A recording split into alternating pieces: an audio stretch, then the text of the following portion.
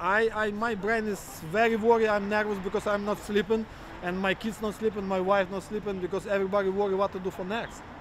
I'm okay, but in Ukraine, my full family and my neighbor, Ukraine will be worried what to do for next. I think we should work internationally through international institutions, and if the international coalitions and the UN agree that we have no choice but to send soldiers, we should send soldiers together, not unlike what we did in Kuwait, when Iraq invaded Kuwait.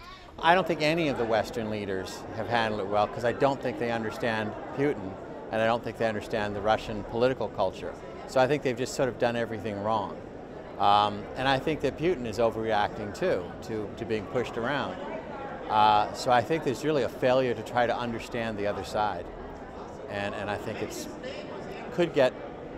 could trigger things to be much worse.